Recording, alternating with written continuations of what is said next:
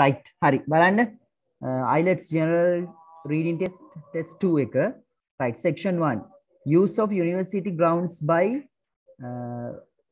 vehicular traffic right hari බලන්න ඔය vehicle usage එකක් ගැන කියලා තියෙන්නේ යුනිවර්සිටි එකේදී යා යුනිවර්සිටි එකේ කොහොමද vehicle පාවිච්චි කරන්න ඉඩ දෙන්නේ කියන එක ගැන තමයි මේ කතාව යන්නේ හරි ඔයාලට මතකයිනේ අපි පටන් ගන්නේ කොහොමද questions ටික කියවලා right බලන්න questions ටිකට යන්න බලන්න questions ටිකේ මොනවද කියන්නේ කියලා 1 to 5 look at the information on the following reading passage use of vehicles in university grounds true false not given දාන්න තියෙන්නේ හරි ඔයාලා ඔක කරන්න try කරාද මට පොඩ්ඩක් කියන්න කරාද ඔව් පොඩ්ඩක් කතා කරන්න Yes. ඔව් සමහරු කරලා තියෙනවා සමහරු කරලා නැහනේ හරි කමන්නේ මේ පේපර් එක දැන් අපි පේපර් එකක් ඩිස්කස් කරා මේකත් මම මේ අපි කතා කරම ඩිස්කස් කරනවා ඊගාවට එන පේපර්ස් බොහෝ දුරට ඔයාලට ටයිම් එක දෙනවා මම ඒ ටයිම් එක ඇතුළත කරලා අපි ඩිස්කස් කරන මේ වාතාවරණයකට යනවා ඉස්සරහට මේ මොකද ඔයාලා ටයිම් එක අරගෙන කරන්න ඕනේ මොකද ටයිම් එකත් හුරු වෙන්න ඕනේ මේකේ පැයක් ඇතුළත කරන්න ඕන හන්ද අපි ඒ ප්‍රැක්ටිස් එකත් පටන් ගන්න ඕනේ හද right අද අපි ඩිස්කස් කරන ගමන් කරමු මේක right පටන් ගන්න right බලන්න ප්‍රශ්න ටික බලන්න university employees do not need to pay for their parking permits so කවුරු හරි mute කරගන්න හැමෝම mic ටික okay හැමෝම mic mute කරගන්න පොඩ්ඩක් අමාරුයි නැත්තම් okay thank you right now go to the questions යන්න ප්‍රශ්න ටිකට university employees do not need to pay for the parking permits right ඔයගේ underline කරගන්න do not need කියන එක employees parking permit right second one parking in halls of residence is handled by the warden of the halls නොතන halls of residence ඔය වැදගත් වචන I wardens of the halls then having a university permit does not allow staff to park at halls නොතන university permit does not allow parking at halls parking permits cost එක 20 pounds per year then students living in hall do not need permission to park at high questions ටික බලාගත්තා now go to the passage okay right යන්න passage එකට කියවන එක යන්න දැන්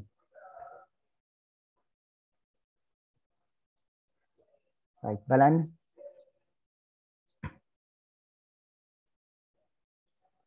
the university grounds are private okay the university authorities only allow authorized members of the university, visitors and drivers of the vehicles serving the university to enter the grounds. Authorities only allow authorized members. අවසර දීපු අයට විතරලු දෙන්නේ visitors and drivers of vehicles serving the university එකේ serve කරන කට්ටියට දෙනවලු ඉඩද. right ඊට පස්සේ බලන්න members of staff who have paid the request fee and display the appropriate permit may bring a vehicle into the grounds. Right? The university permit does not mean. Hari, ඔන්න පළවෙනි එකට උත්තරේ තියෙනවා. බලන්න එතන තියෙනවා පළවෙනි එකට උත්තරේ. ඔන්න අපි කියවපු තැන. First question එක බලන්න university employees do not need to pay for the parking permits. ඒක කියන්නේ university employees ලා pay කරන්න අවශ්‍ය නැල්ලු parking permit එකකට. Right? හරි කියන්න උත්තරේ? True. Sorry? True. අනිත් අය? අනිත් අයත් answers කියන්න මට. ඔව් others ඔව් සමහරු කියනවා true කියලා. අනිත් අය?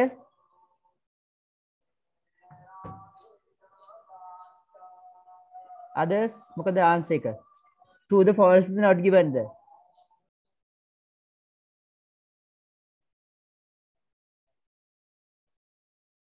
no idea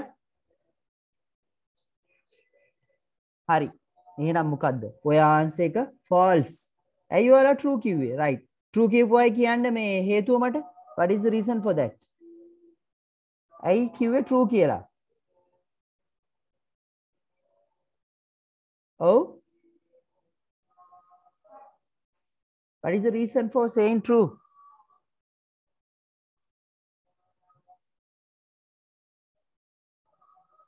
ඔව් මොකක්ද ආන්සර් එක නෑ මේක false හා බලා ගන්න මේක කියන්නේ මොකද්ද university employees do not need to pay their parking permits employees ලා කියන්නේ වැඩ කරන අය මේකේ සමාන වචනයක් දීලා තියෙනවා employees ලා කියන්නේ වැඩ කරන අයට මෙතන තියෙන්නේ මොකද්ද members of staff ඒ කියන්නේත් වැඩ කරන අය තමයි staff එකේ members ලා කියන්නේ university staff එකේ members ලා means the employees at university employees කියන්නේ වැඩ කරන අය university එකේ වැඩ කරන අය තමයි staff එකේ members ලා වෙන්නේ.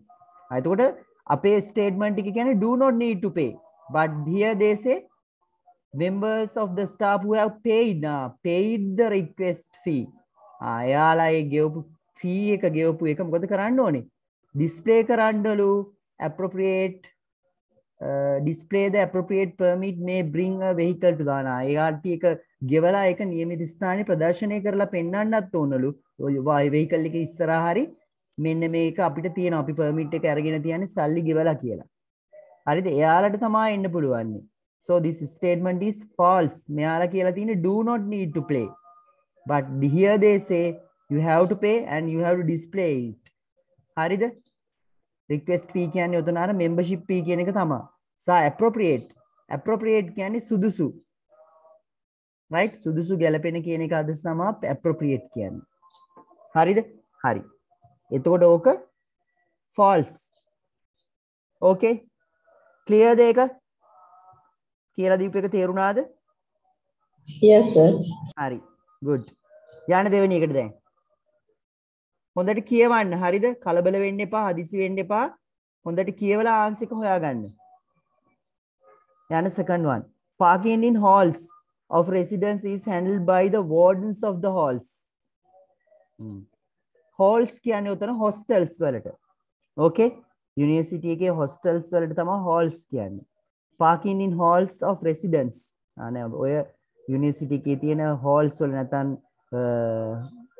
hostel වල parking halls of residence or halls of residence කියන ඔය ළමයි පදිංචි වෙලා ඉන්න hostels කියනවා is handled by the wardens of the hall hostel වල ඉන්න warden කියලා කෙනෙක් එයා තමයි ඒක පාලනය කරන්නේ ඒක handle කරන්නේ කවුද මේ warden ලලු right බලන්න හොයන්න ආන්සර් එක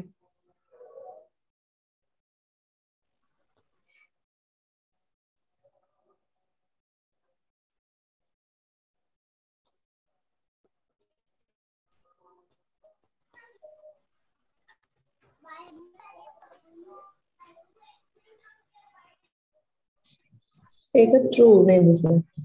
ඔව් හරි අනිත් අය මොකද කියන්නේ true others True. ඔව් true තමයි හොඳයි කොයි හරි ආන්සර් එක තියෙන්නේ මට කියන්න ආන්සර් එක තියෙන තැන වෙනි paragraph එකේ අන්තිම sentence එක. Unless authorized by the warden of the hall. හරි ඔව් unless කියන්නේ නැත්නම් කියන එක අදහස ඔව්ද මේ තියෙන්නේ university permit does not entitle කියන්නේ අවසර ලබා දෙනවා හිමිකම ලබා දෙනවා වගේ අදහසක් them to park in the hall car parks however the unless authorized by the warden no warden එකට අවසරය දෙන්න ඕනේ එතකොට පුළුවන් යාලට right ඔව් ඒ answer එක true good යන්න ඊගාව එකට then third one having a university permit does not allow staff to park at halls right having a university permit does not allow university එක payment university permit එක තිබ්බට ඒක allow කරන්නේ නැල්ලු hostel වල park කරන්න allow staff to park in halls බලන්න ඒකත්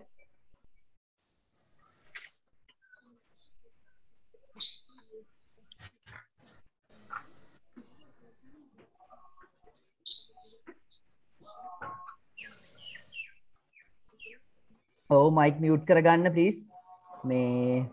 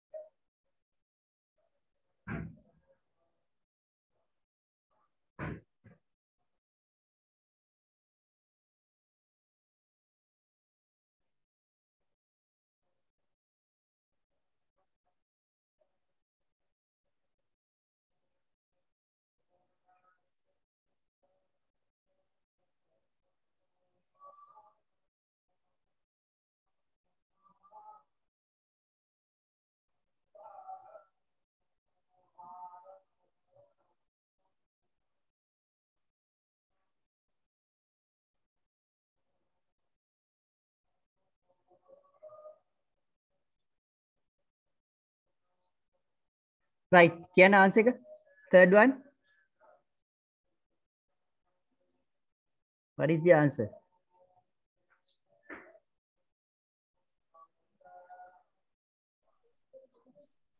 Not given, sir. not given hari බලන්න අනිත් අය ඔව් what is the answer අනිත්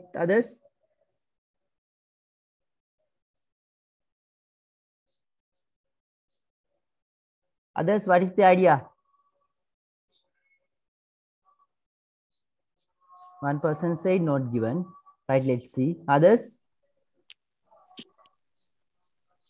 Oh, sorry true, sir. false right බලමු අනිත් අය right let's see False. yeah false නේ False. හරි false False. කියනවා හරි අපි බලමු මොකද්ද මේ කියන්නේ having a university permit does not allow staff to park at halls ඒ කියන්නේ staff එකේට pass එකක් තිබ්බත් එයාලට halls වල hostel වල park කරන්න දෙන්නේ නැල්ලු හරි අපි අර කතා කරපු තැන බලන්න මෙන්න මෙතන කියනවා members of staff who have paid the request fee and display the appropriate permit vehicle ගෙන්න පුළුවන් ground එකට. හරි ඊට පස්සේ කියනවා university permit does not entitle them to park in oh what is this voice not clear voice එක පැහැදිලි නැද්ද right මම වැඩි කරන්න පොඩ්ඩක් ඉන්න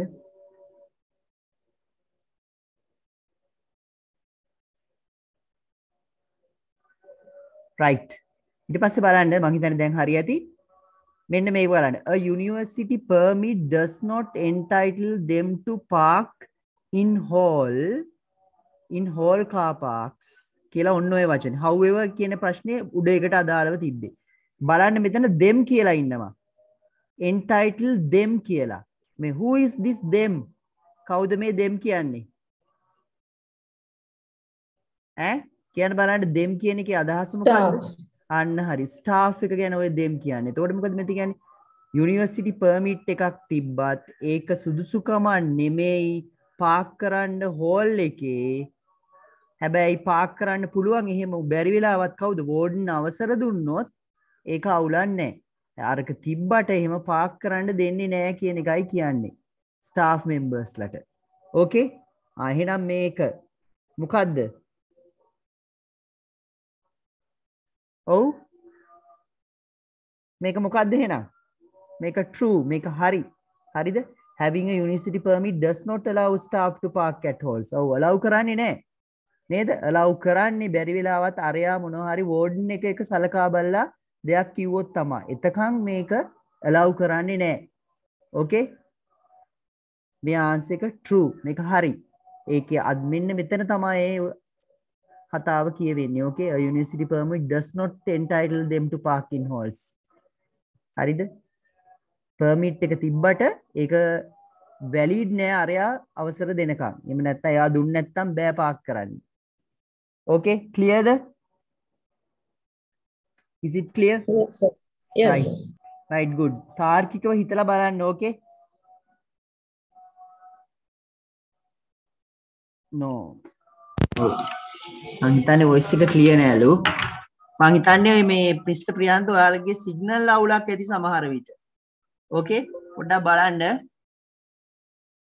right යන්න ඊගාවෙකට for parking permits cost 20 pounds per year හරිද parking permit එකට cost එක එනවලු 20ක් pound අවුරුද්දකට බලන්න is it true or false බලන්න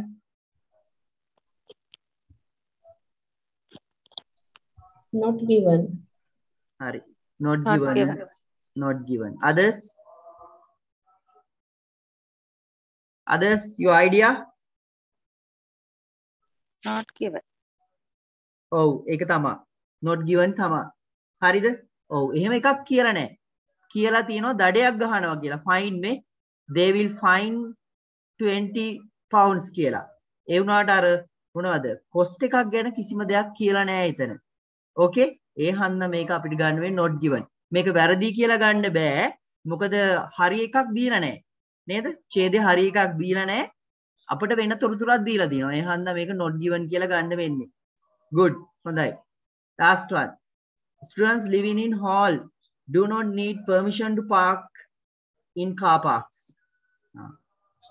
Halls වල ඉන්න students ලට permission එකක් ඕනේ නැල්ලු park කරන්න halls වල. බලන්න චුට්ට. ආන්සර් කියන්න මට.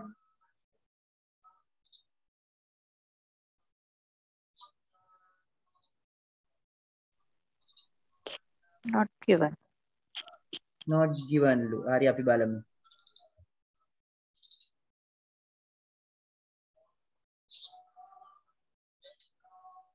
others කියන්න බලන්න.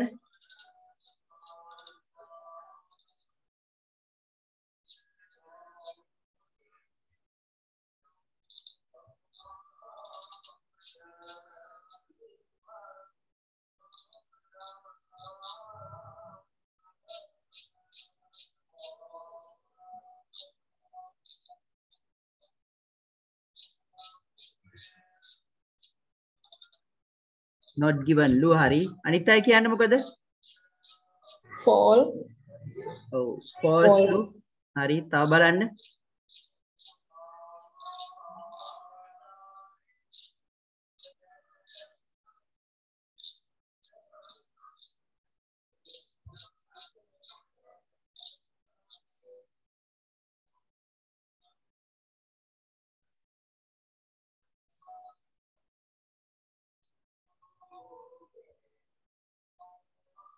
ඔව් බලන්න.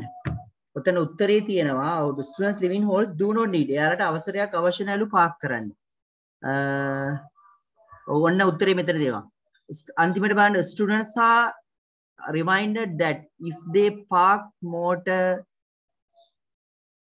බලන්න where නෑ එතන නෙමෙයි තියෙන උත්තරේ මෙන්න මෙතන.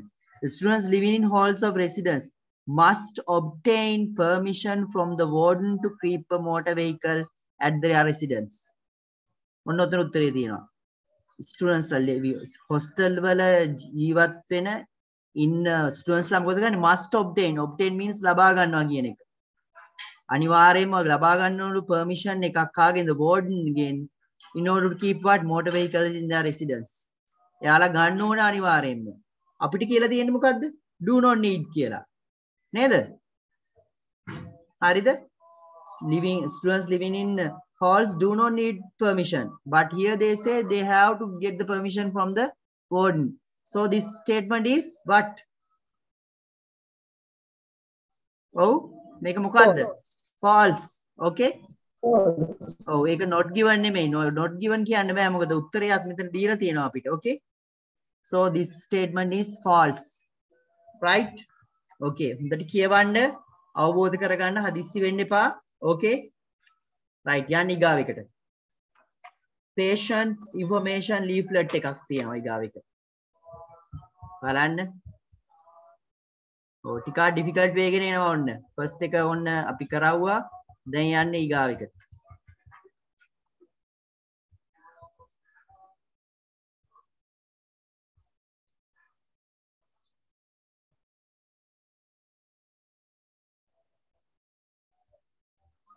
හරි පටන් ගන්න.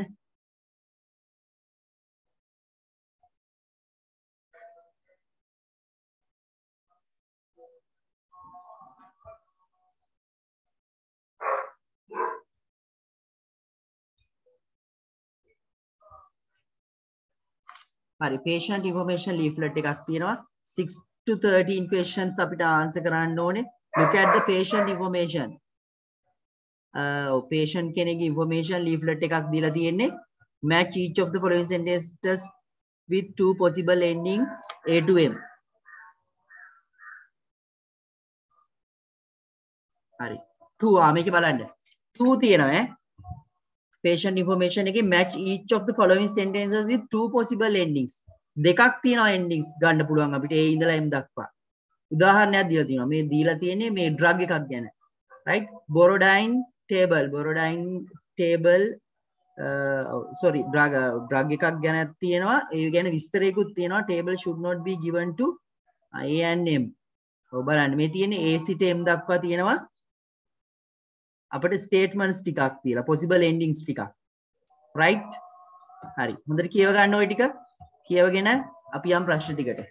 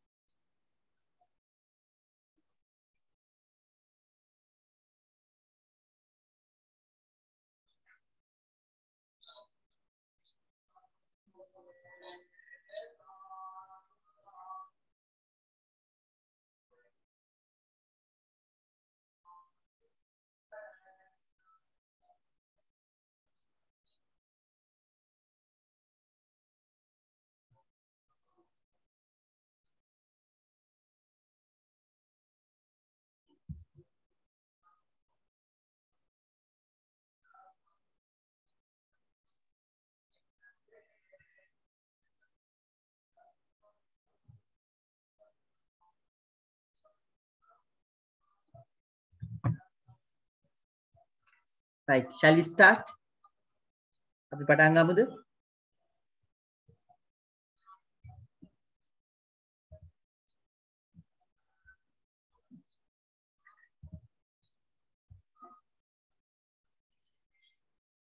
හරි, මම පොඩි මේ ක්ලූ එකක් මෙතන කියන්නම්. දැන් මේකේ තියෙනවනේ මේ ඔය ඔනෝක බලන්න ඔය ඩ්‍රග් එකේ නම බොරොඩයින්. හරිද? ඔන්න ඔය වගේ proper nouns. ඔය වගේ nouns තියෙන ඒවා හිතන්න අපිට කියව ගන්න අමාරුයි කියලා. ඕවා කියව noun එක කියවලා ඒක pronounce කරන්න කාලය ගන්න ඕනේ නැහැ. උදාහරණයක් විදිහට බලන්න ඔය පිටරට අයගේ නම්. හරිද? මතකද මේ පළවෙනි මේ listening test එකේ තිබ්බ අර road එකක් හිල්සුන්ඩේ road හරි මොකක් හරි කියලා මතකද ඔයාලට තිබ්බා? හරි? ඒ වචන proper nouns. ඒ කියන්නේ මිනිස්සුන්ගේ නම්, ගම්, නගර. හරිද? ඔය drugs වල නම් ඕවා හඳුන්වන මේවා දීලා තිබ්බොත් කියව ගන්න අමාරු නම් ඒ වචන කියව ගන්න වෙලාව වැය කරන්න එපා. හරිද? ඒ වගේ ඔය පළවෙනි අකුරු දෙක තුන මතක තියාගන්න ප්‍රශ්නයක දැක්කොත් ඒක අතන තිබ්බා කියලා දැනගන්න විතරක් අකුරු පළවෙනි අකුරු දෙක තුන මතක තියාගන්න. නැත්නම් ඒ වචන ස්පෙල් කර කර ඉන්න කාලය වැය කරන්න එපා. අවශ්‍ය නැහැ එහෙම. හරිද? අඳුර ගන්න තිබ්බා විතරක් ඇති. හරිද? listening test එකෙත් එහෙමයි, reading එකෙත් එහෙමයි. ඔය proper nouns කියව ඉන්න අවශ්‍ය නැහැ. අඳුර ගන්න තිබ්බනම් දැනගන්න තිබ්බනම් මේ වගේ එකක් තියෙනවා කියලා ඒ ඇති. right? nouns වලට මම කිව්වේ. සහ listening test එකේ ඒ වගේ අමාරු වචනයක් තියෙනවා නම් right ඒ වගේ මේ මොනවද ඔය නමක් කාගේ හරි නමක් අපිට මේ ස්පෙල් කරන්න අමාරු නම් ගොඩක් වෙලාවට එයාලා ඒ වචනේ කියනවා. ඕකේ? ඒ වචනේ ස්පෙලින්ග්ස් එකක්වත් කියනවා. ඔයාලට මතකයි තියෙන්නේ මේවා කිව්වා. ඒ හන්දේ වචන කියව කියන්න බොරුවට කාලය වැය කරන්න එපා. ඕකේ? හරි. අපි යමු. බලන්න possible endings තියෙනවා. 1. Children under 12 years of age. Headache, uncomfortable feeling in your stomach. Symptoms similar to cold. What is the meaning of symptoms? Symptoms කියන්නේ මොනවද කියන්නේ? දන්න කෙනෙක් කියන්නේ? ඔව්. ලක්ෂණ. ඔව් මොන ලක්ෂණද? රෝග ලක්ෂණ. රෝග ලක්ෂණ. හරිද? ලක්ෂණ කිව්වම අපිට features කියන්නත් පුළුවන්. රෝග ලක්ෂණ තමයි අපි කියන්නේ symptoms. Right. Then where? Symptoms of change in skin color. Anything related to prescription medicine. Prescription එක කියන්නේ බෙහෙත් වට්ටෝරුව. දොස්තරලා ලියන බෙහෙත් විස්තරයට තමයි prescription එක කියන්නේ. හරි. A kidney complaint. Kidneys කියන්නේ වකුගඩු ගැන මොන හරි complaint එකක් තිබ්බොත්. A whitening of eyes. Sore or broken skin. Sore or broken skin. හරිද? ඔව්. ඊරිච්ච තුවාල වෙච්ච වගේ හෝ කැඩිච්ච ඉරිතලච්ච skin එක. A fungal infection. Fungal කියන්නේ මොනවද? Fungi කියන්නේ මොනවද? Fungi කියන්නේ fungal or fungi. පුස් වලින් ඔව් පුස් වර්ග දිලීර වලට. Infection එක කියන්නේ ආසාදනයක්. Okay? A feeling of sadness. අපිට දුක දැනෙන එකක්. Shortness of breath. ඒ කියන්නේ හුස්ම ගැනීම කෙටි හුස්ම ගැනීම කියන අදහස. A woman expecting a child. Okay? Right. ඔවා තමයි possible endings ටික. හරි. දැන් යන්න questions වලට. Right. Borderline table should not be given to. ඒක දෙන්න හොඳ නෑලු මේ not table ඔතන tablet එන්න ඕනේ. Should not be given to A and M. A කවුද? Children under 12. M women expecting a child. හරි. දැන් අපි යනවා ඊගාවෙකට. Borderline tablet might be used to treat. හරි. දැන් බලන්න අපේ මේකේ තියෙන විදිහ. Right? හරි. මට කියන්න උත්තරේ ඔන්න ඔක කියවලා බලන්න 6 and 7 වලට answers කියන්න. මේ tablets පාවිච්චි කරන්න එපාලු treat කරන්න මොනවටද?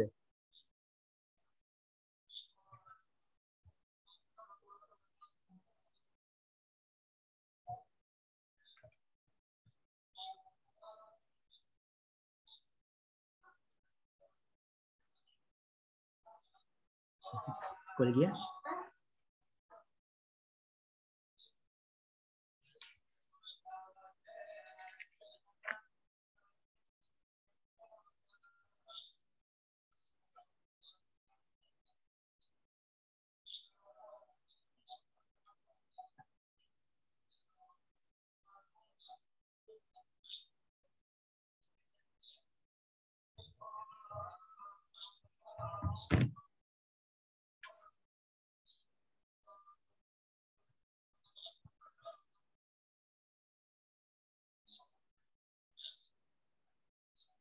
ඔයාගත්ත දාන්ස් එක? E and I. ඔව් කියන්න විස්. E and I. E and I. හරි අපි බලමු. E and I. තව අය?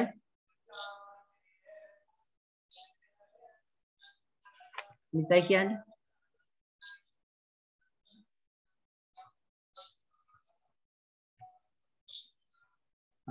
උත්තර තියෙනවා E and I. අපි බලමු.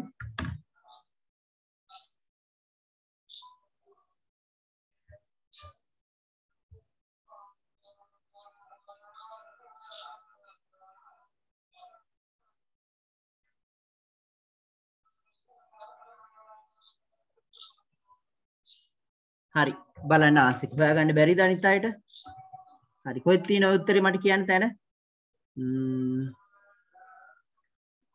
හරි ඔය පළවෙනි එකට උත්තරේ තිබ්බා. It is not recommended to මේ children to එල්ලා අයට දෙන්න එපා, pregnant අයට දෙන්න එපා. මෙතන pregnant කියන එක වෙනුවට මන්ද similar words තමයි දීලා තිබ්බේ. women who expecting child කියන එක. හරි එතන synonym එකක් දීලා තියෙනවා pregnant කියලා. හරි මං කියවනේ පළවෙනි දවසේම මේ වගේ ගොඩක් දුරට කියන්නේ සමාන වචන වලින්. මේ වචනේම නෑ question එකේ. similar words වලට යනවා ගොඩක්. right? ඊට පස්සේ බලන්න before you take Borodine ගන්න කලින් in some circumstances it is important. Some circumstances කියන්නේ අවස්ථා. right? අවස්ථා කාරණා වගේ අදහසක්. It is very important to Borodine tablets if you should not take out. මෙන්න මේ සමහර අවස්ථාවලදී it is මෙන්න මෙතන තියෙනවා. It is important not to take Borodine tablets. ගන්න එපාලු. Right? If you ignore these instructions, this medicine could affect your heart rhythm. ඒක අපේ heart rhythm එකට affect කරන්න ඕනවලු. මොනවද? වෙන්න පුළුවන්නේ? Are you taking oral medicine for fungal infection? ඔව් fungal infection කියන වචනේ මම කිව්වා දිලීර ආසාද නැත්නම් පුස් වගේ ඒවා taking oral කියන්නේ oral medicine කියන්නේ මොනවද oral means what කටින් ගන්න. ඔව් කටින් බොන බෙහෙත් වලට තමයි oral medicine කියන්නේ right ඔයා ගන්නවා නම් oral medicine මොනවා හරි fungal disease infection වලට ඔයාට හොඳ නෑ ගන්න ඔන්න ඔය කියන drug එක right then what have you suffered a reaction to medicine contained in borderline මොනවා හරි reaction මොනවා හරි එකක් හන්දා නේද have you suffered a reaction to medicine contained මේ borderline කියන drug එක අඩංගු medicine එකක් ගත්තාම ඔයාලට මොනවා හරි reaction එකක් ආවද allergy එකක් වගේ ආවද අන්න එතකොට ගන්න එපා ආයෙ මොනවද do you suffer from any liver kidney or heart disease හරිද ඔයා මොනවා හරි මොනවද liver එකේ හරි kidney එකේ හරි heart disease එකක් හරි තියෙනවා නම් ඔයා මෙන්න මේ කියන drug එක ගන්න එපා කියලා තියෙනවා හරිද හරි ඊට පස්සේ if the answer to any of these question is yes do not take borodine tablets before consulting your doctor මේ වගේ එකක් හරි තියෙනවා නම් ඔයාට මේවා ගන්න එපා ડોක්ටර් ගෙන් අහන්න නැතුව right හරි ඒකට මොනවද answers ගන්න පුළුවන් අපිට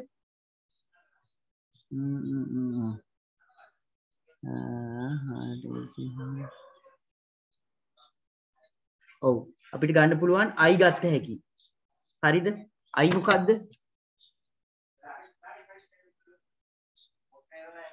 sorry ඉන්න J ගන්න පුළුවන්.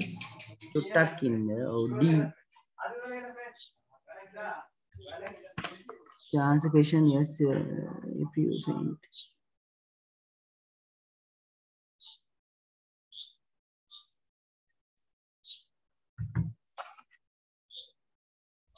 effective as good and test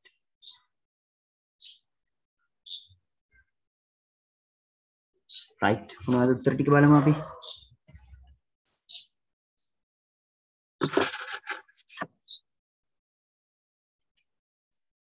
fungal infection ඔව් J ගන්න පුළුවන් නේද G ගන්න පුළුවන් නේද G a kidney complaint ඔව් අන්න හරි G ගත්ත හැකි හරිද G ගත්ත හැකි then fungal infection උත් තියනවා නේද මේ තියෙන්නේ oral drugs ගන්නවද කියලා නේද ඔව් G ගන්න පුළුවන් J ගන්න පුළුවන් ඒ දෙක ගන්න okay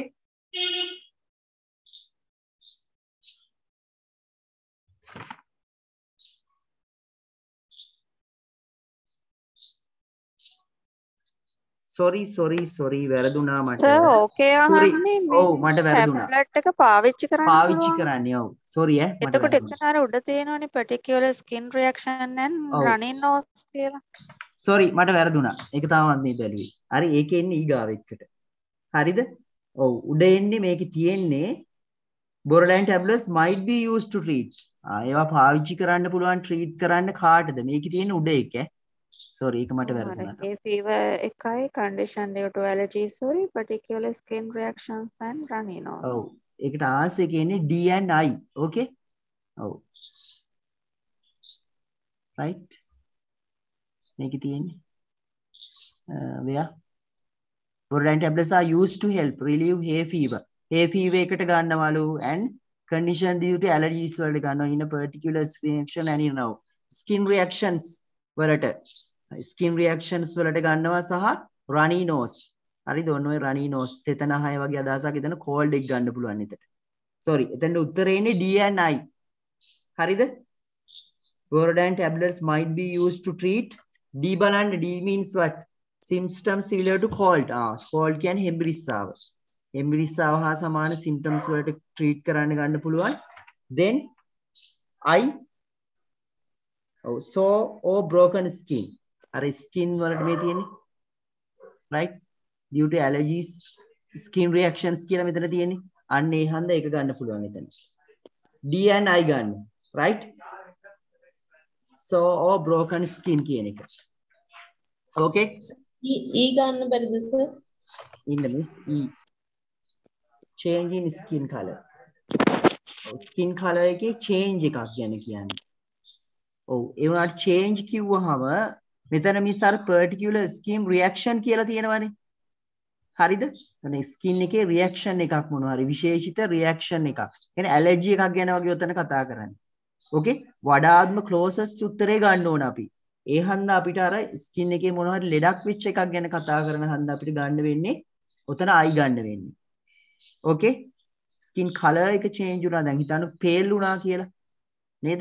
pale වුණා skin එක. එතකොට ඒක අර පාටේ වෙනසක් විතරක් තියෙන්නේ. මෙතන අර ඇලර්ජි එකක් කිව්වම අර මොනවා හරි මොනවද? අර පළු දාලා වගේ අන්න ඒ වගේ එකක් හිතන ගන්න පුළුවන්. so okay ඒක ඒ හන්දා I ගන්න එතන. right? හරි. යන්න ඊගාව එකට. මෙන්න මේක. You must ask your doctor before taking borodine tablets if you are already being treated for.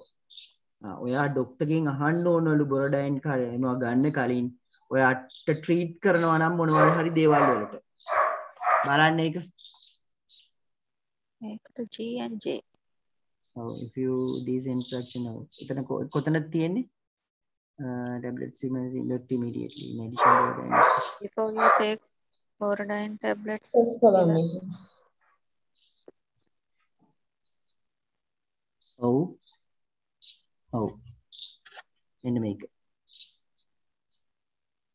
හරි. මොකද උත්තරේට එන්නේ? G and J. G and J. අන්න හරි. හරිද? ඔව් බලන්න you must ask doctor before taking borodine tablets if you are already being treated for. J means what? J කියන්නේ fungal infection එක. Right? Then G means a kidney complaint. kidney වල මොන හරි එකක් ලෙඩක් තියෙනවා නම් සහ fungal infection ගැන තියෙනවා නම් එතෙන්ද ගන්න වෙන්නේ J and G. අපි අර කතා කරපු එක ඉස්සරලා. වැරදුනේ අපිට. right. ඊගාවට යන්න. 10 and 11. You do not need to consult your doctor immediately if borodine tablets give you immediately කියන්නේ වහාම කියන අදහස. right? ඔයාට අවශ්‍ය නැල්ලු ඩොක්ටර්ව කතා කරන්න, good ඩොක්ටර්ව කන්සල්ට් කරන්න එකවරම වහාම ඕනේ නැල්ලු මෙන්න මේ ටැබ්ලට් එක අරගෙන යා මොන වගේ දෙයක් අපිට දුන්නොත්ද? අත්‍යවශ්‍ය නැත්තේ. C and B. ඔව් කොයි හරි තියෙන්නේ බලන්න. if you have effect take medicine doctor මෙන්න මේක. yeah.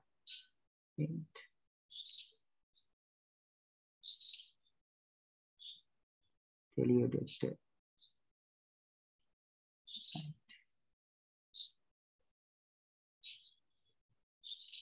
හරි. මොකද උත්තරේ කිව්වේ? කියන්න ආයේ? C and B. C and B. O B and C කියන්නත් පුළුවන්. ඩොක්ටර්ට අපිට ඒ වෙලෙම කතා කරන්න අවශ්‍ය නැහැ. B. B කියන්නේ headache එකක් ආවොත්. Then C. an uncomfortable feeling in your stomach. හරිද? ඔව්. මෙන්න මෙතන තියෙන ආන්සර් එක නේද? The side effect are dizziness, headache and indigestion of stomach ache. ඔන්න ඕකේ ඉන්නේ උත්තරේ. B and C ගන්න එකට. Then 12 and 13. You must consult your doctor at once if you find borodine tablets cause.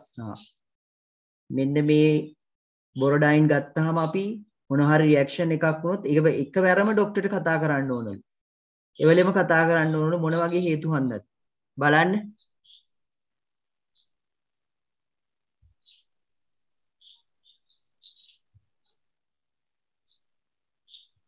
The answer to any of these questions is do not. E and K. Okay, and E and K. oh, E and K. Anitai.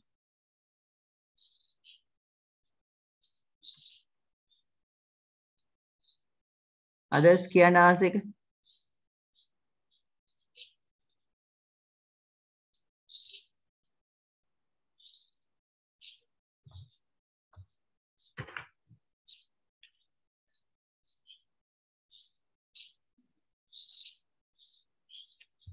ඔව් E and K තමයි right answer කියන්නේ E and K තමයි මොනවද answers E කියන්නේ a change in your skin color skin color එක change වුණා then K a feeling of sadness now here feeling of sadness කියන්නේ අර depression වගේ අදහසක් උතන කියන්නේ මේ තියෙන්නේ depression කියලා උතන right ඔව් depression කියන්නේ ඔය sadness සිංහලෙන් නම් මට මතක නෑ බින්මෝන්මාදී හරි මොකක් හරි එකක් ඒ කියන්නේ යාලා දුකෙන් ඉන්නේ sadness එක වගේ තියෙන අද විතර දුකෙන් ඉන්න කතාවක් උතන තියෙන්නේ right ඒක මේ මානසික ලෙඩක් විදියට ගන්නවා අපි ඔව් එතකොට E and K ගන්න එකට right හරි හරි අපි යන් ඊගාවට යන්න section 2 ඔය section 1 එක ඔය ඉවරුනේ ඒකේ කොටස් දෙකක් තිබ්බා now turn to section 2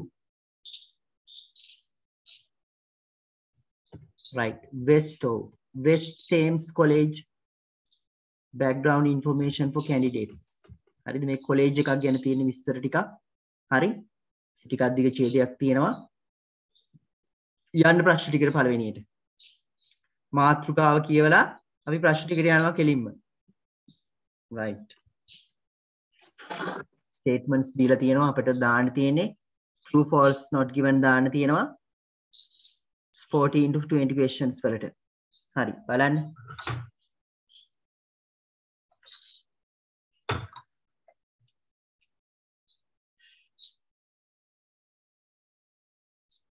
කියවලා බලන්න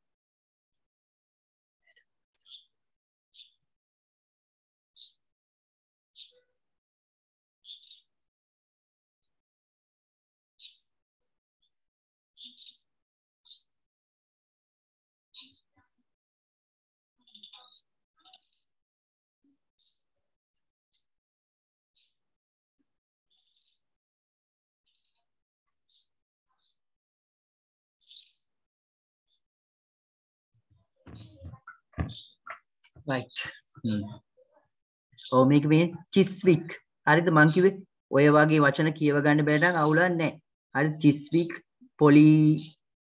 පොලිටෙක්නික් හරිද පොලිටෙක්නික් ඔව් චිස්වික් පොලිටෙක්නික් ඔයා දිවත් පැටලෙනවා කියද්දී ඒව කමන්නේ කියව ගන්න බැරුණාට කමන්නේ වචනේ බලන්න එතකොට ඔයාලට මතක හිතීවි යන්න කිසිම පැසේජ් එකට හැබැයි ඔක අන්ලයින් කරගන්න චිස්වික් පොලිටෙක් කියලා වචනේ කියන එක අන්ලයින් කරගන්න was closed at the same time West Thames College was opened right දෙවෙනි එක බලන්න most of the students at the college come from outside the local area right උතන බලන්න most of the students outside local area අනිවා වැදගත් වචන the college changed its name change කරාලු නම to West Thames College in 1993 1993 කියන එක ඕක වැදගත් කෙලින්ම ප්‍රශ්නේ ඔය වගේ මේ year එකක් දුන්නොත් අපිට කෙලින්ම ඡේදේ ඒ තැනට යන්න පුළුවන් ගිහලා ටග් ගාලා උත්තරේ හොයාගත්ත හැකි 1993 කියන එක ඒව අන්ලයින් කරගන්න there are currently 6000 students over the age of 19 attending the college 6000 ඔකක් තියෙනවා එහෙම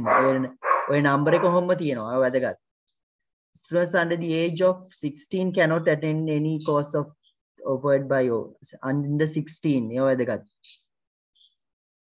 then college offers a more mature environment in which to learn than school right next one there are fewer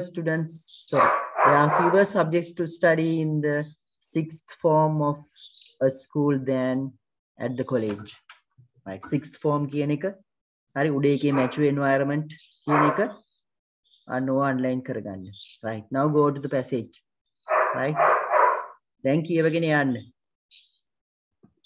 Chickswick College West Thames College initially known as Hounslow Borough College පේනවනේ වචන ඒවා අවුලන්නේ came into existence in 1976 following the merger ඔන්න වචනේ. ඔන්න ඔය වචනේ වැදගත්. හරිද? merge වෙනවා කියන්නේ උතන එකට බද්ධ වෙනවා, සම්බන්ධ වෙනවා, එකාසු වෙනවා වගේ අදහසක්. right? merge වෙනවා.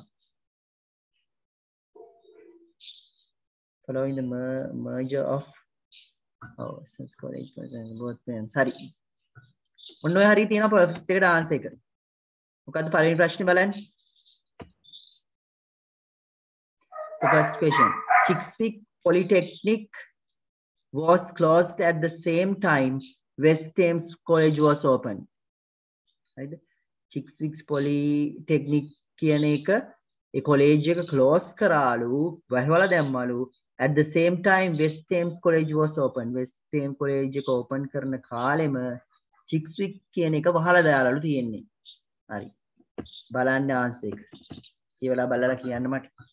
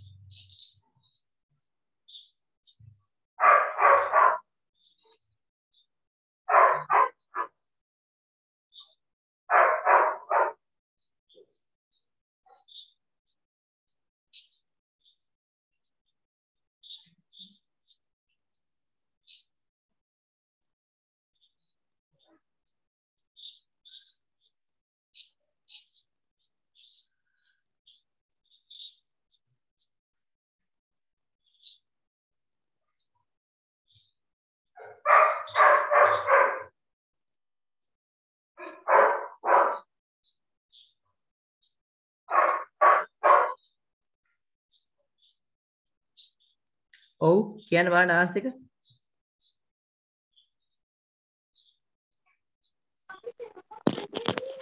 කියන්න. True. හරි අපි බලමු. අනිත් අය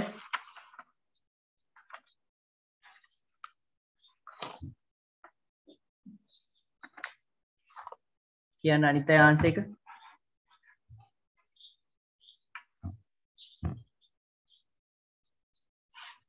අනිත් අයට idea එකක් නැද්ද? True. True. Right? Others?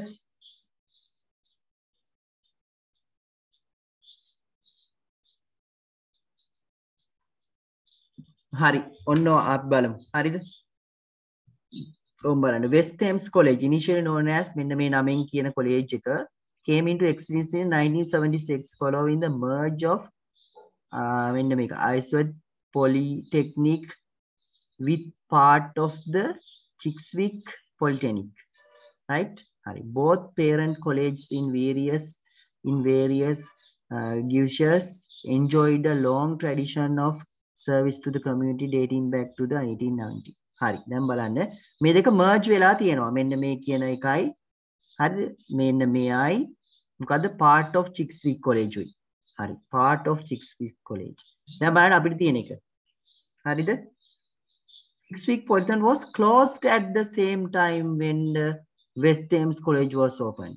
අපිට කියනවා check මෙන්න මෙයා Chickswick Polytechnic close කරවලු අරක අරිද්දි. Okay? Thames College එක අරින කාලෙම අරිද්දිම මොකද කරන්නේ Chickswick එක close කරාලු. හරිද? මෙතන තියෙන්නේ අපිට මොකද්ද? merge කරා. Okay? 1970 මේක මොකද කරන්නේ? මෙන්න මේ දෙක merge කරලා තමා හැදුවේ.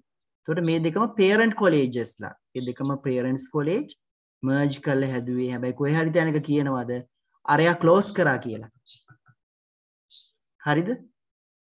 Polytechnic college එක close කරා කියලා කොහේ හරි තියෙනවද? කියන්න මට. තියෙනවද? තියෙන්නේ merge කරා කියලා විතරයි. close කරා කියලා තියෙනවද? No. නෑ නේද? ඔව් නෑ. එහෙම දීලා නෑ. merge විතරයි දීලා තියෙන්නේ. so මේක මොකද්ද වෙන්න ඕනේ? False. no. false උත් නෙමෙයි.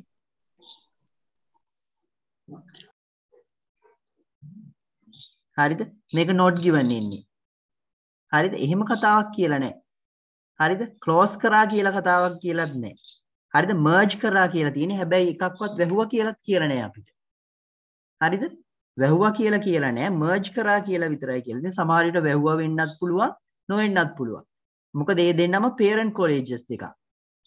right? මේ තියෙන්නේ. ඒ හන්දා මේක අපිට ගන්න වෙන්නේ not given කියලා. okay? ඕක not given answer එක.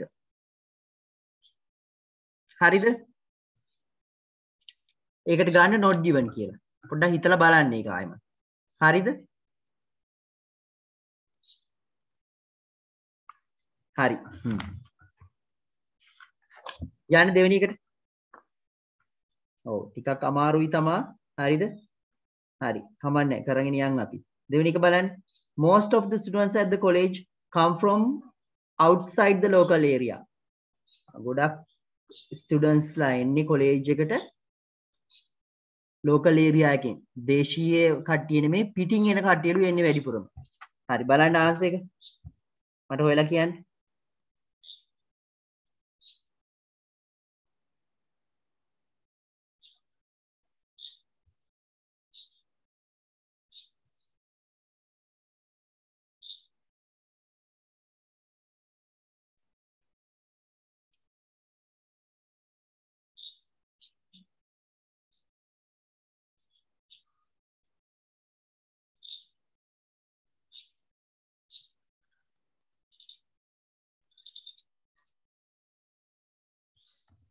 right ආන්සර් එක හොයලා කියන්න මට. True. true. හරි අපි බලමු. අනිත් අය?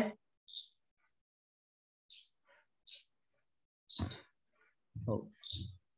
true කියනවා. ඔව්. others කියන්න උත්තරේ? false. false. හරි අපි බලමු. අනිත් අය?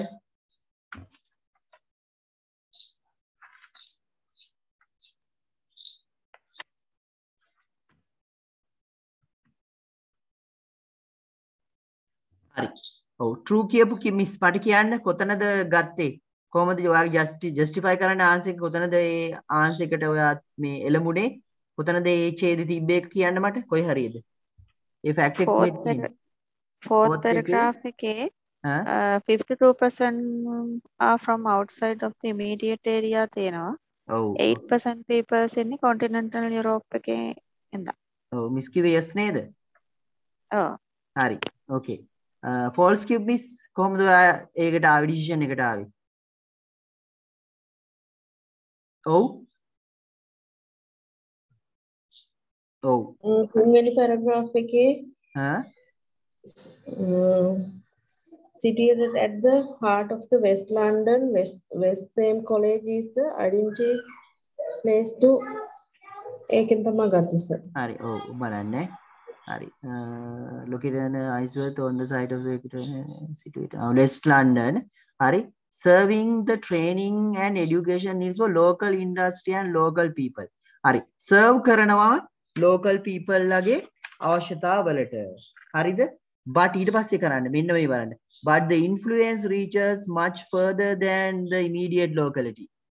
නමුත් ඒ බලපෑම කාට මොකද immediate locals ලාට වැඩිය මොකද වෙන්නේ? reach much further. තවදුරටත් එහාට යනවා ඒක. බලපෑම තවදුරටත් එහාට යනවා. කොහාටද යන්නේ? මෙන්න මේක. අර මිස් කිව්වා වගේ මෙන්න මේ හතරවෙනි ඡේදෙ මොකක්ද තියෙන්නේ? හරිද? continental Europe එකට යනවා and further field where is the further 52% are coming from the outside. right? outside the immediate area. ඒ ළඟ තියෙන එකට වඩා 552ක් කට්ටිය එන්නේ පිටින් කියන අදහස. okay? ඔව් ඒ හන්ද මෙතන නෙමෙයි මෙතනත් ඒ උත්තරේට එන්න පුළුවන්. හැබැයි හරියටම තියෙන්නේ මේ 52 කියන එක. ඔය එක true. okay?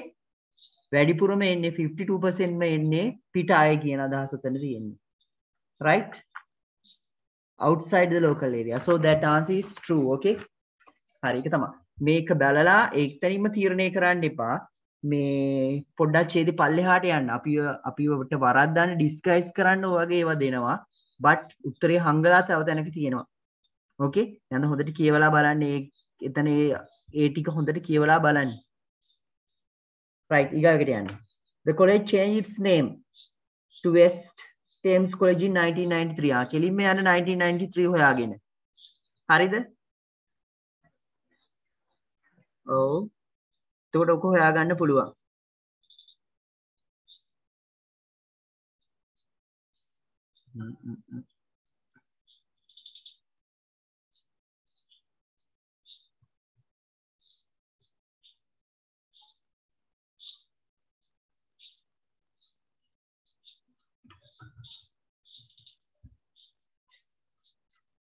හරි බලන්න.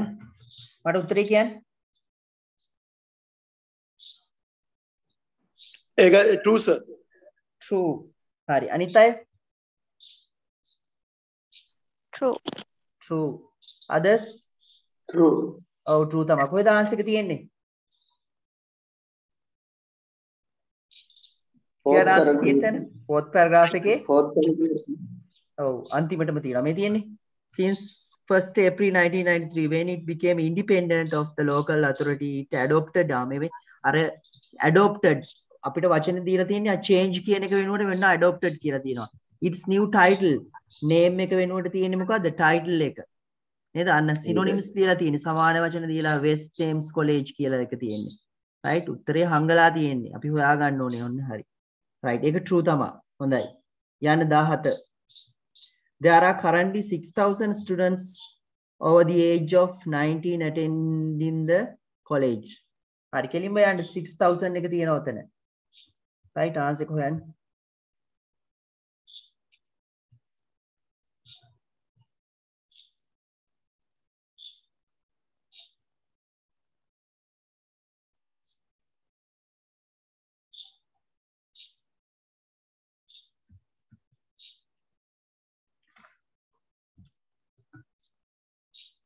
Yes.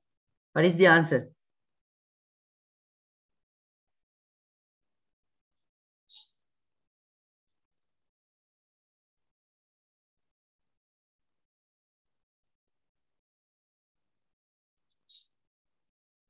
Oh.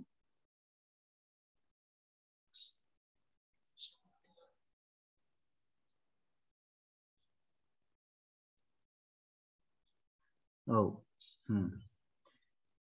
කියන ආන්සර්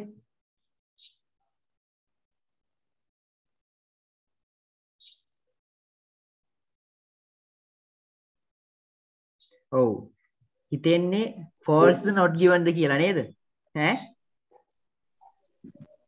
False. false ඉතුරු අය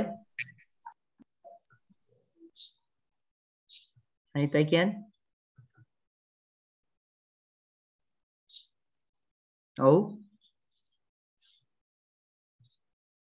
හරි බලන්න මෙතන කියන්නේ මොකද්ද more than half of West Thames College ඔව්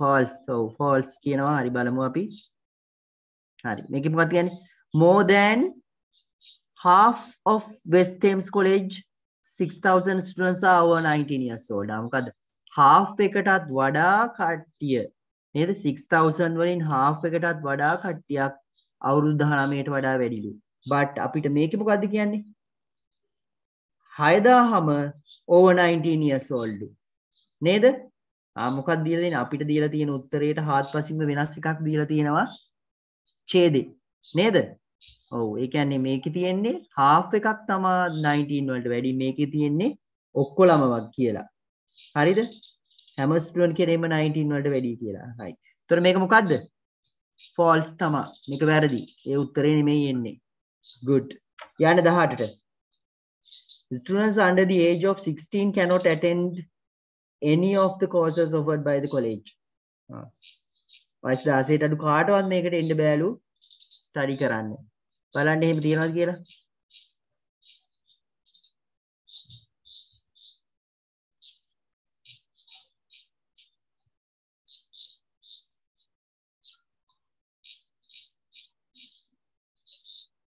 බලන්න එහෙම එකක් දීලා තියෙනවද කියලා.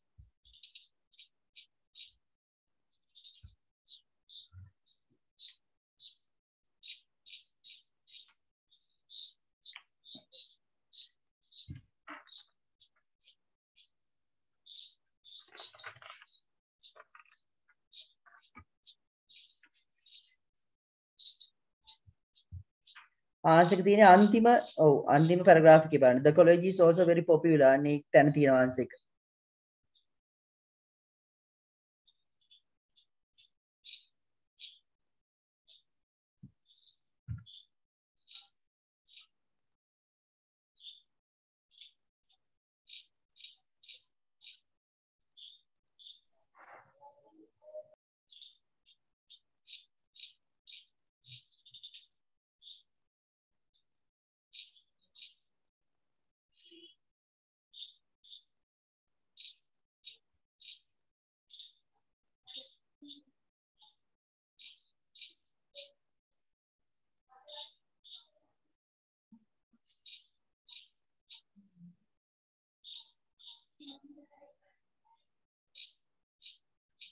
right කියන්න ආන්සර් එක. ඔව් false කියනවා එක්කෙනෙක්. හරි false අනිත් අය others මොකද කියන්නේ? not given sir. not given අනිත් අය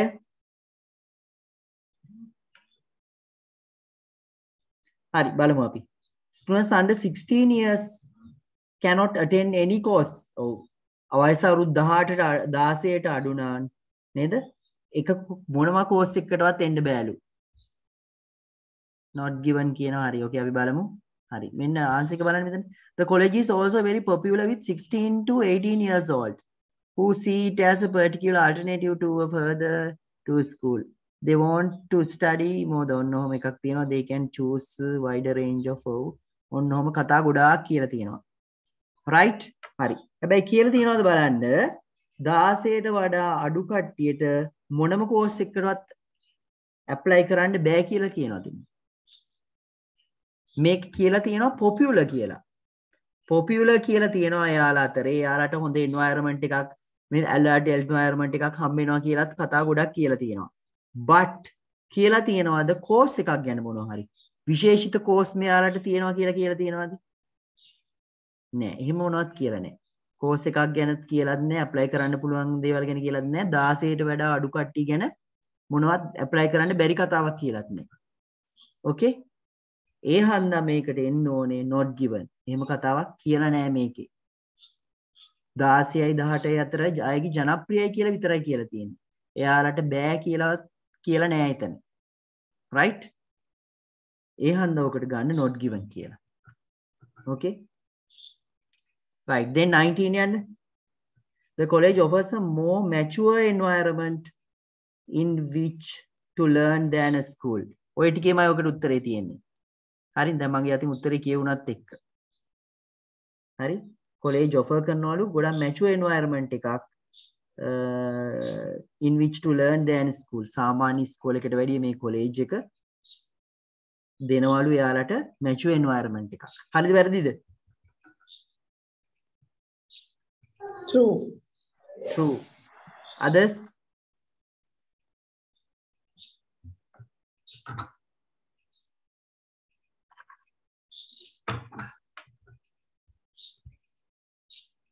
True. හරි බලමු. ඔව් true තමයි. හරිද? මෙතන තියෙනවා අතර. alternative to 2 years school මේ තියෙන adult atmosphere අර වචනේම දීලා නෑ. මෙතන තියෙන adult atmosphere කියලා තියෙන්නේ. හරිද? අපිට සමාන වචන දීලා තියෙනවා මොකද්ද? mature environment කියලා. atmosphere මෙතන බලන්න. atmosphere කියන්නේ environment එකම තමයි. බලන්න සමාන වචන දීලා තියෙන විදිය. හරිද? ඔක අල්ල ගන්න. ඔන්න ඔය වචන පාඩම් කරගන්න ඉගෙන ගන්න. similar words වලින්ම තමයි යන්නේ. okay? right අන්තිමකට යන්න. There are fewer subjects to study in the 6th form of a school than at a college. හරිද? There are fewer subjects to study in 6th form. 6th form කියන්නේ 6th grade වගේ අදහසක්. හරිද? 6th form නැත්නම් 6th class එක වගේ එකක් කියන්නත් පුළුවන්. And there are fewer subjects to study in the sixth form of a school than college. College වඩා ඉස්කෝලේදී sixth form එකේ ඉගෙන ගන්න තියෙන්නේ අඩු subjects ප්‍රමාණයක්. තියෙනවා ඕකත් උතන තියෙනවා.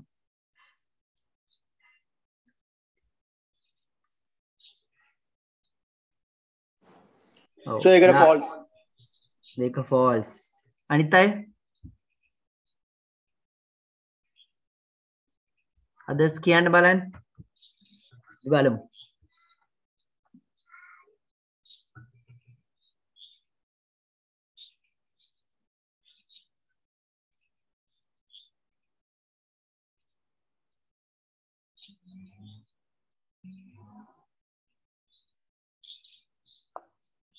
Others, what is your opinion?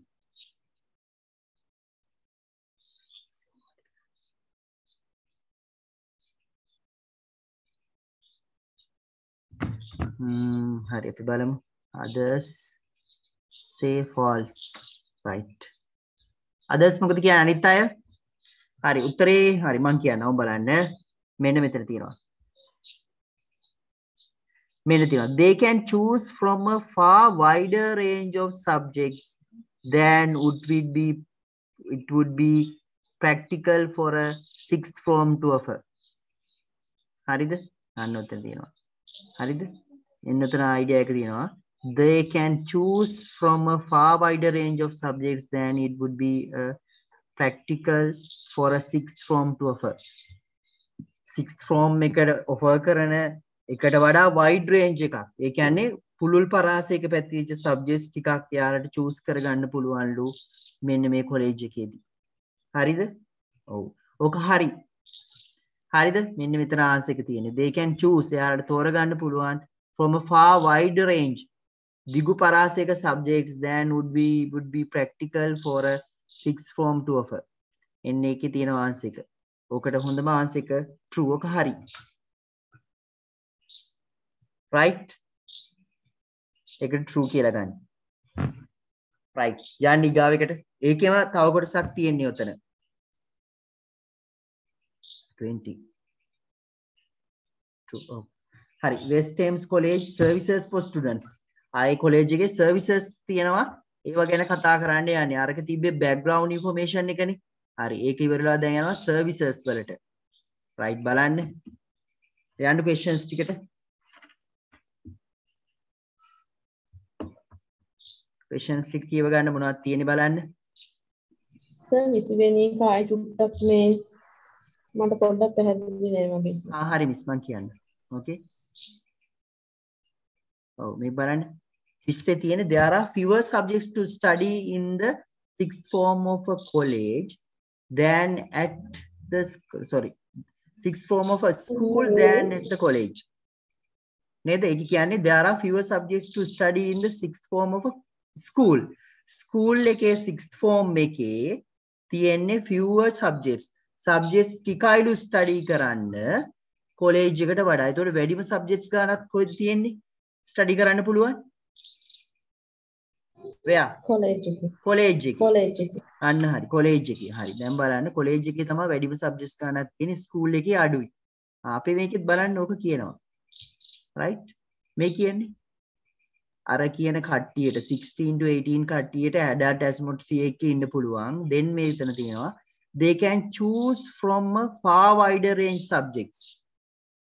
right? එය කට්ටියට choose කරන්න පුළුවන් far wider range එක.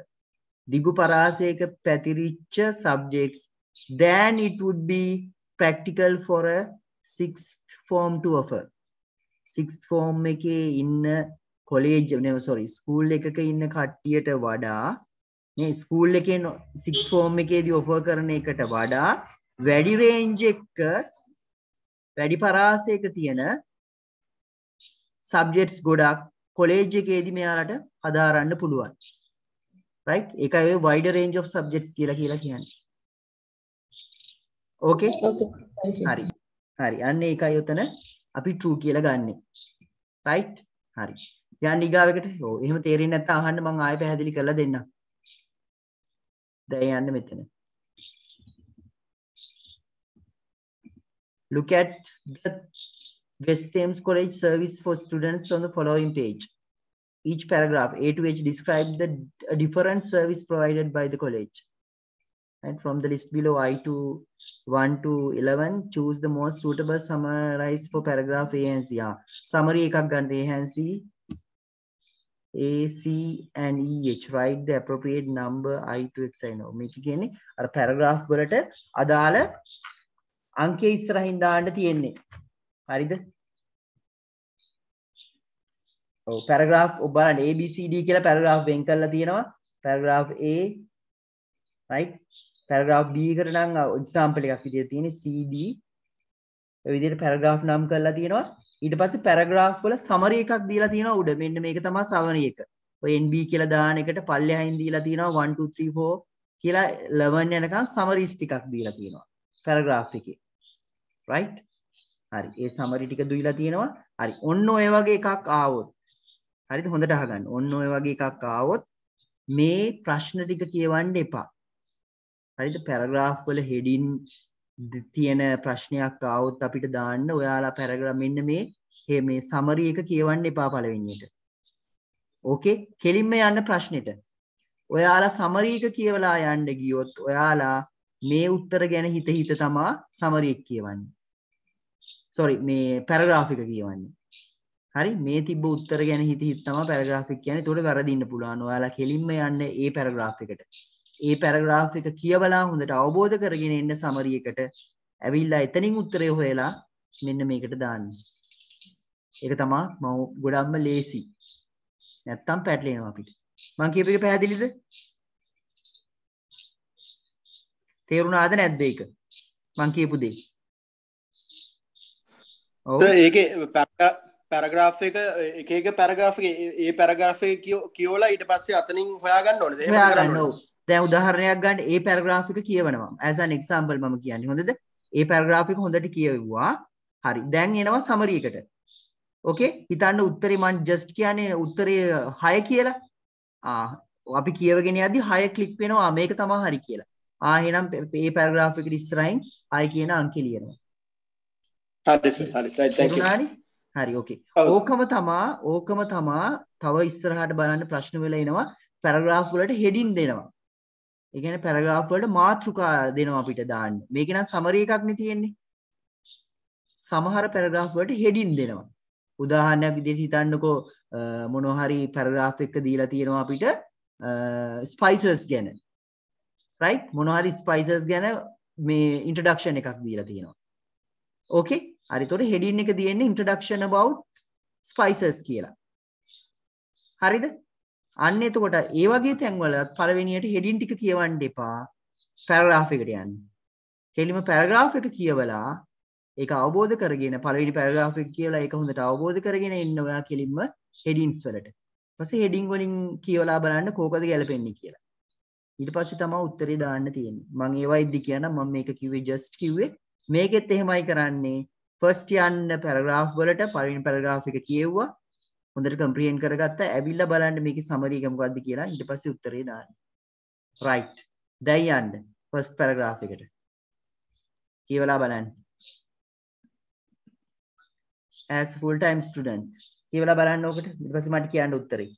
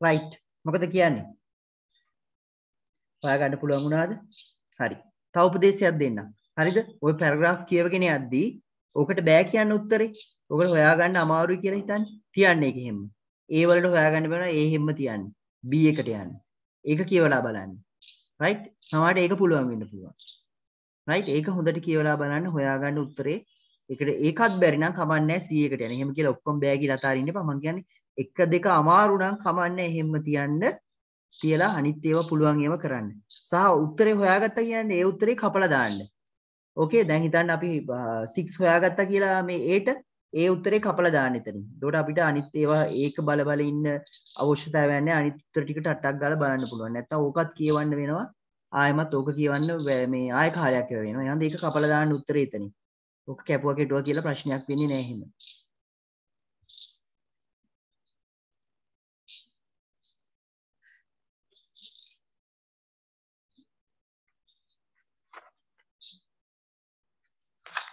right බලමු A බලන්න as a full time student at West Thames College you will have to have your own personal mentor mentor means උපදේශකයා කියන එක උතන එන්නේ හරිද mentor කෙනෙක් කියන්නේ උපදේශකයෙක් right මාර්ගෝපදේශකයෙක් හම්බ වෙනවලු personal mentor who will see you each week to guide you through your studies and discuss any problems which you may arise. We take a cooperative approach to the assessment of your work and encourage කරනවා කියන්නේ ධෛර්යමත් කරනවා. You to contribute to discussion. discussion එකට දායක කරගන්නවා කියන අදහස. හරිද? හරි personal mentor කෙනෙක් දෙනවා ඔයාව guide කරනවා. මොකද්ද හොඳ? 21 එකට 21 paragraph එකකට වඩා හොඳ මොකද්ද? 6 අනිත් අය 6 ඔව් 6 තමයි හොඳයි a tutorial system for regular one to one guidance එක එක්කෙනාට වෙන වෙනම ඒ කියන්නේ කිව්වේ private mentor කෙනෙක් තියා කියලා one to one guide කියන්නේ යන්නේ ඒකයි support and feedback මොකද කරන්නේ යාලා feedback එකකුත් දෙනවා අපේ ඒවා බලලා study කරලා මේ problems තියෙනවා නම් ඒවට මේ විසඳුම් දීලා feedback එකකුත් දෙනවා okay ඒ හන්ද ගන්න 6 හරි එක් කපලා දාන්න ඕකේ A වලට උත්තරේ 6 ගත්තා කපන්න ඒක right දැන් යන්නේ දෙවෙනි එක හරිනේ B එකට උත්තරේ දීලා තියෙනවා xi කියලා so cut it off ඒකත් කපලා දාන්න යන්න C වලට paragraph C යන්න this service is available to anyone who is undecided as to which course to follow හරි මේ සර්විස් එක තියෙන්නේ අර තාම ඩිසයිඩ් කරලා නැහැ undecided මොන course එකද follow කරන්න ඕනි කියලා ඩිසයිඩ් කරලා නැති අයට it is very much a service for individual whatever your age helping you to select best option to suit your circumstances and circumstances දින වචනේ තියෙනවා right කියලා බලන්න මට උත්තරේ කියන්න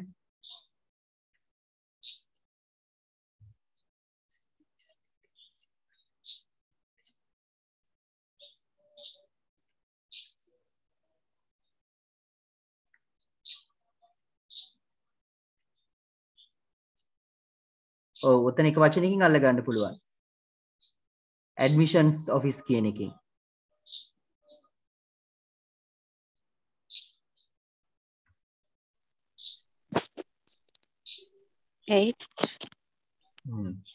අනිත් අය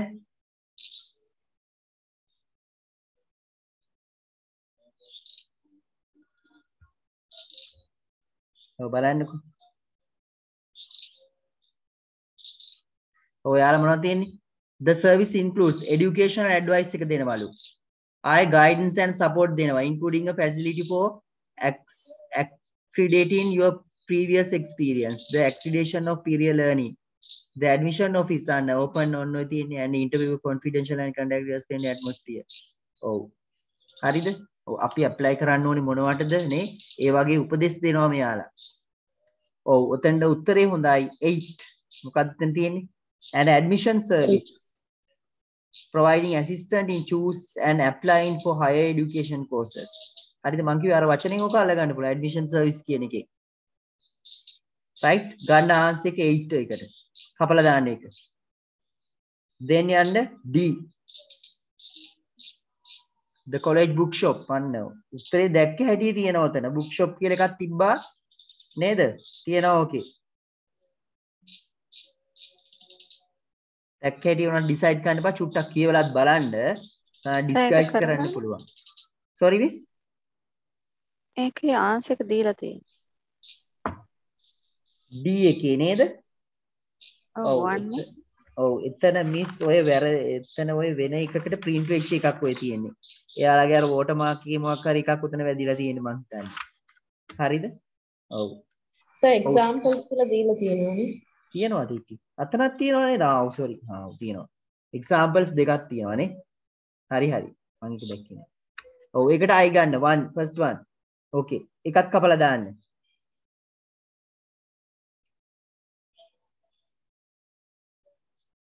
then යන්න 23 paragraph ඊට බලන්න when students are weary යන්න ඔය වචනේ weary මොකද්ද weary කියන්නේ weary from studies වෙහෙසටපත් වෙච්ච කියන අදහස වෙහෙස වූ වෙහෙසටපත් වෙච්ච කියන අදහස තමයි weary කියන්නේ from studies හරි sporting activities badminton ඔන්න ඔය කතා ගොඩක් තියෙනවා ලේසි ආන්සර් එක හොයාගන්න ඕකේ what is the answer 10 oh others මොකද ආන්සර් එක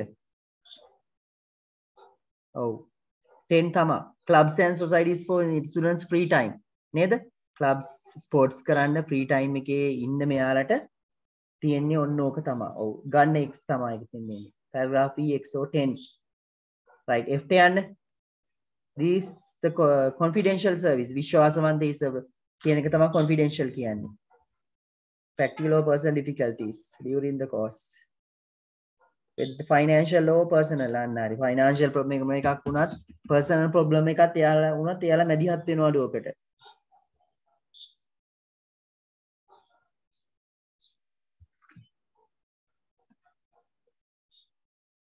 මොකක්ද ආන්සර් එක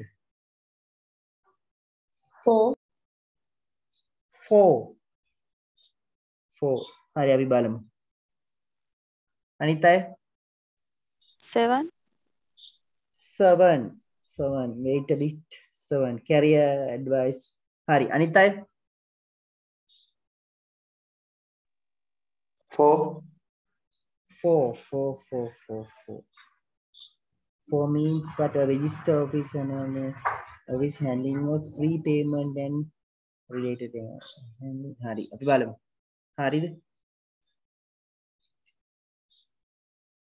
අනිත් අය මොකද කියන්නේ හරි නෑ ඔයාලා බලන්න paragraph F නේ හරි මොකක්ද තියෙන්නේ බලන්න F එකේ this confidential service එකක් විශ්වාසවන්ත service එකක් තියෙනවලු if you have practical or personal difficulties during your course study ඒක financial වෙන්න පුළුවන් personal වෙන්න පුළුවන් our student advisors can help you directly or put you in touch with someone else ඔන්න උතන වැදගත් කතාවක් someone else who can give you the help need හරි ඔයාලා කියපු උත්තරත් එක්ක බලන්න මම කියන උත්තරේ බලන්න දෙක බලන්න counseling and welfare willing to listen offer advice or arrange a referral හරිද හරි ඔයාලා කියපු උත්තරත් එක්ක සංසන්දනය කරලා බලන්න දෙක සමහර අය 4 කිව්වා ඔව් register office එකක් ගැන කියලා කතාවක් නැහැනේ නේද ඔය කී තියනවද register office එකක් ගැන කියලා F එකේ බලන්න ඒක නෑ ආයෙ මොනවද කියපු answers what is the other answer you say හරිද ඔකට උත්තරේ එන්නේ දෙක okay referral ඔතන referral කියන්නේ අර මොන හරි විශේෂිත පුද්ගලයෙකුට යොමු කිරීමක් වගේ අදහසක් welfare කියන්නේ සුබ සාධනයනේ සුබ සාධනය කිව්වම මෙතන financially support එක එන්න පුළුවන් හරිද personal problem එකක් වෙන්න පුළුවන් so you can take the answer 2 ගන්න එතන then යන්න paragraph F sorry G ට යන්න the college nurse are general medical හොයන්න ලේසි උත්තරේ නේද medicine ගැන තියෙන්නේ වචනෙම තියෙනවා එතන What is the answer? 5. 5. Oh, 5 තමයි. හරි. ඒ වගේ ලේසි ඒවා තියෙනවා. ඒවට ටට්ටක් ගාලා කරලා දාන්න. Okay? 5 වෙන්නේ.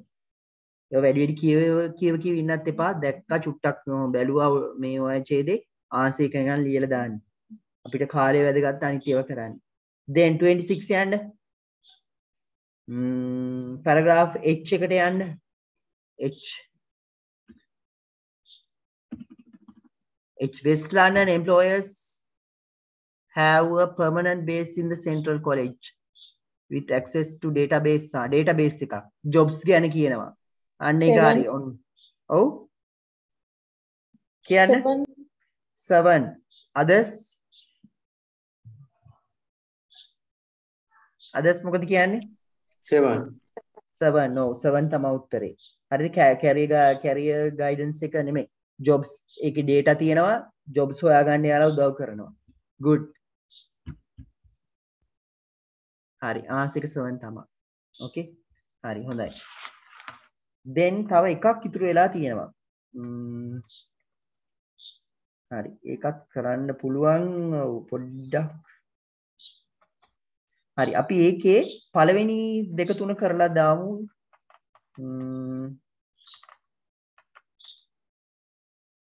අපි 30ක් කරමු. ඕකේ? තව විනාඩි 5ක් හෝ 10ක් මට දෙන්න පුළුවන්. හරි.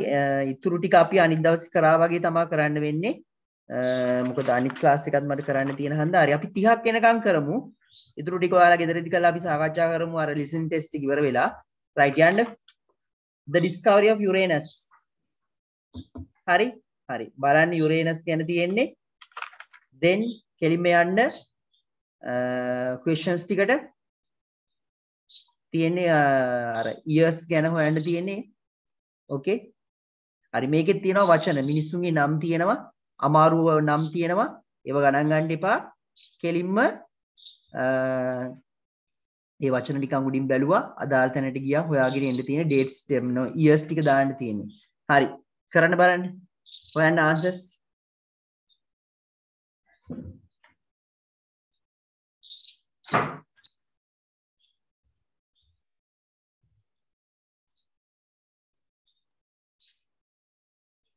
එජක පුතා මේ පොඩි ගවක් ඕනේ.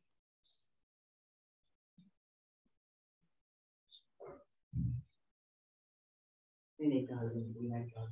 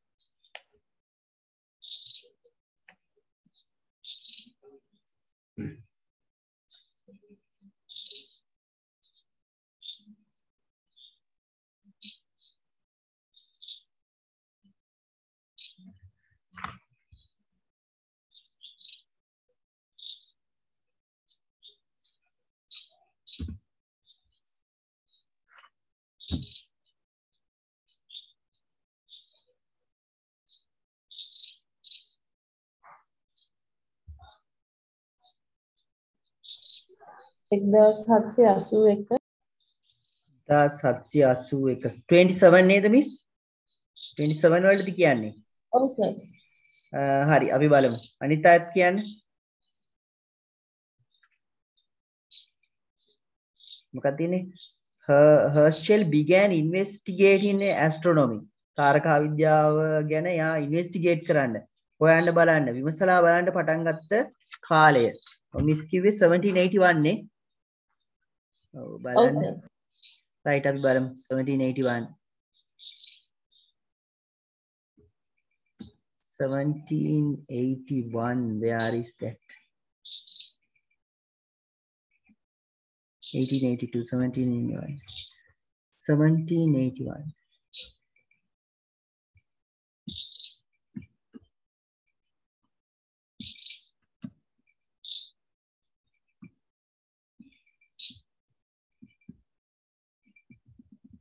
No. ඒක නෙමෙයි ආන්සර් එක මිස්. 1781 වලදී ආර රොයල් සොසයිටි එකේ මොකක් හරි සිද්ධියක් තියෙන්නේ මේ. බලන්න. නේද? Among these there was one sent to the Royal Society in 1781 entitled an account of a comet in his own words. නෑ ඒක නෙමෙයි ආන්සර් එක. හොයන්න තව. 1772. 1772. හරි අපි බලමු. Others 1774. 1774. Hari. No, serious observation began. No, serious observation began in 1774. Hari. අනිත් අය මොකද කියන්නේ? හරි මං කියන්නේ ද ආන්සර් එක. මෙතන කියන්නේ මොකද්ද? Herschel began investigating. ඒ කියන්නේ එයා ඒව ගැන හොයලා බලන්න. හරිද? පරීක්ෂණ කරන්න හොයලා බලන්න පටන් ගත්තේ ඇස්ට්‍රොනොමි ගැන කවද්ද කියලා අහන්නේ. උත්තරේ තමයි 1772. හරිද? එයා ඒව ගැන හොයලා බලන්න පටන් ගත්තේ 1772. එයා ඊට පස්සේ ඒ ෆීල්ඩ් එකට බැහැලම වැඩ කරලා උවේ තමයි 1774. Okay, 1774 තමයි එයා වැඩිපුරම වැඩ කරලා බැහැලා. But he started his investigation in 1772. Right මේ තියෙන්නේ. එතකන් එයා මොකද කරලා තියෙන්නේ?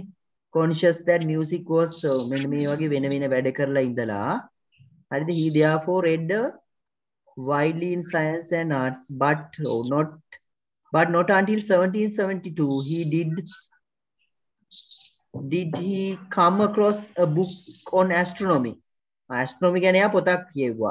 He was then turned to a middle-aged but standards of time, but without hesitation මොකද කරන්නේ? Without hesitation he embarked his new career, financing it by his professional work and musician. Right, he spent years within mastering the art of telescopic construction. telescope හැදුවලු. හරිද? ඔන්න ඔය ටික කරා. එතකොට එයා ඒ ගැන මොනවද ඉන්වෙස්ටිගේට් කරන්න පටන් ගන්නේ හරියටම පටන් ගත්තේ වෙන වෙන වැඩ කරලා මෙන්න මේ කාලේ. ඒක ගන්න 1772 කියලා ගන්න. හරිද? ආන්සර් එක හොඳයි 1772. වඩාත්ම ගැලපෙන්නේ ඒක. යන්න ඊගාව එක. Discovery of the planet Uranus. planet Uranus හොයාගත්තේ කොයි කාලෙද බලන්න. Where is that? 1775. 1775. 1775. Where that answer is? The first view. Hari balanna. The first review was made in 1775.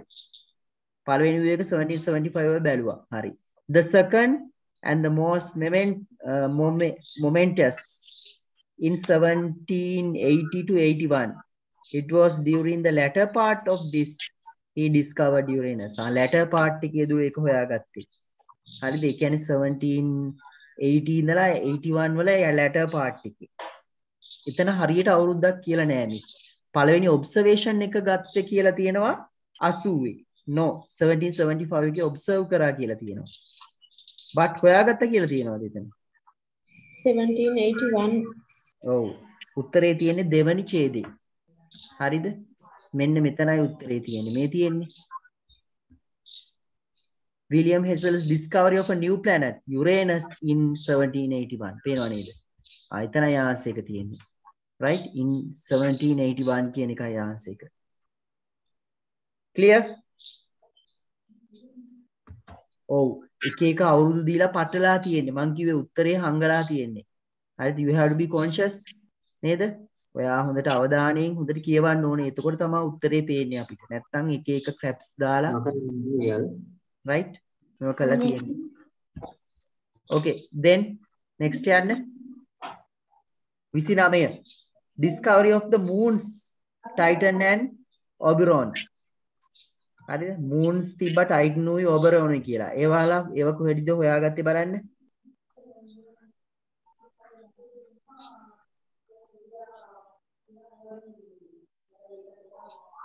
ඔව්. ඔයාලගේ මේ mics mute කරගන්න please. okay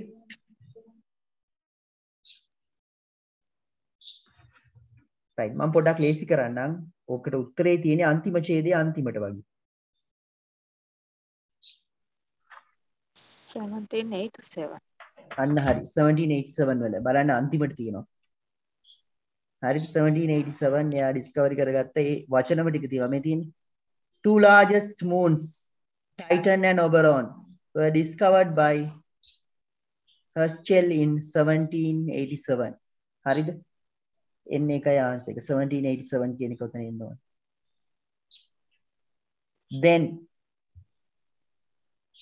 යන්න the first discovery of Uranus rings Uranus के rings පළවෙනියටම දැක්කේ discovery කරේ කවුද කොයි අවුරුද්දේද බලන්න කියන්න 1977. ඔව් අන්න හරි 1977 වල තමයි right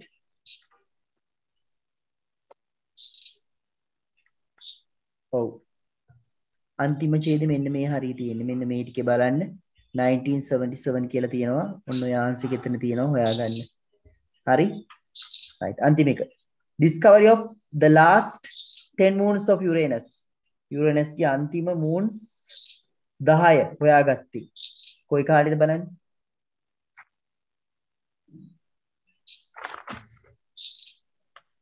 කියන්න මට කොයි දාන්ස් එක තියෙන්නේ කියලා 86. ඔව් කොතනද තියෙන්නේ ආන්සර් එක මිස්